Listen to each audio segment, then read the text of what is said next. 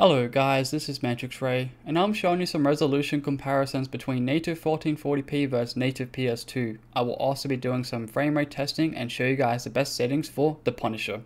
We are using a custom resolution of 2560 by 1440p, native, 16 times anisotrophic filtering, mapping is on automatic, full direct 3D, advanced settings and hacks.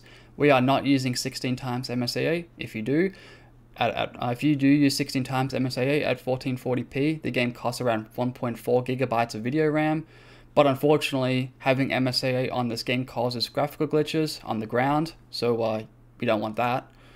Accurate date, fast, default, shader configuration, texture filtering of display, and FXAA shader are on. We are also using bilinear PS2. Some HUDs in this game remain blocky, some HUDs remain filtered. It's a personal preference on which one you want to use. We are also using Direct3D 11. We are using MTVU. If you have more than 3 cores, I have 6 cores. I do recommend turning this on for this game. This game does target 60 frames per second, so if any game targets 60 frames per second, I would just turn it on. So yes, that's on, which is good. Let's check out the native Ps2 dimensions. So this game targets 640 by 447, 644 by 448 it means. Let's have a look at this. Now this is Direct3D 11, so lighting is a little bit different compared to hardware mode. So if I go to hardware mode, which is native 1440p, let's have a look real quick. So here is native 1440p, bit of different lighting, plus a lot better resolution, which is nice. So if you look at the frame of the door or that text right there, even the guy, you can see it looks a lot clearer. But if I go to native PS2, everything looks a lot blurrier, a lot less, clarity. If you look at the ground, it starts to get blurry around there.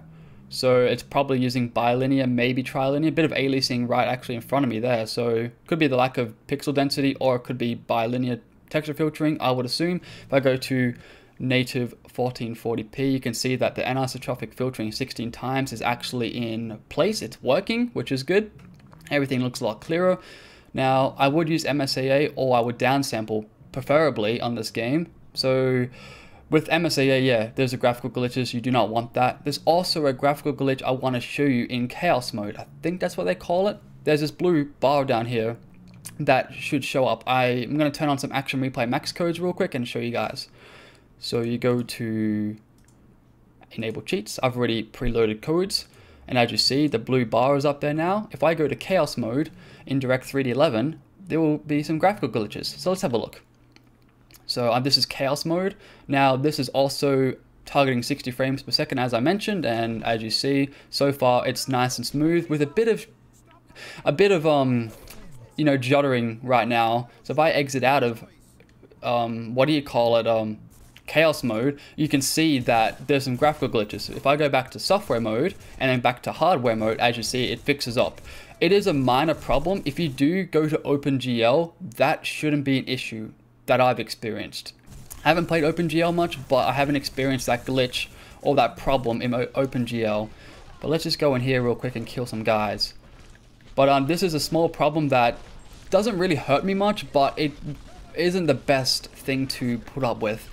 But yes. Anyway, let's run over here and get away from these guys.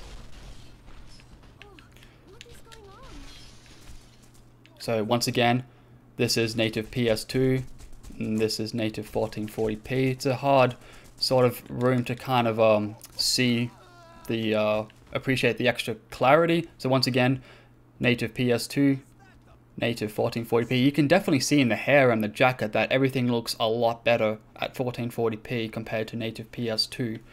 So that's good. Now, the HUDs in this game, this pause menu is very blurry, very blocky. It is filtered. It's not blocky like this HUD up there. You can see the text up there is a bit blocky. I know I'm right there as well, but yeah, a bit blocky there. The HUDs down here at the bottom left are filtered. Does look very dated, but I like the art style on it. It looks really, really nice.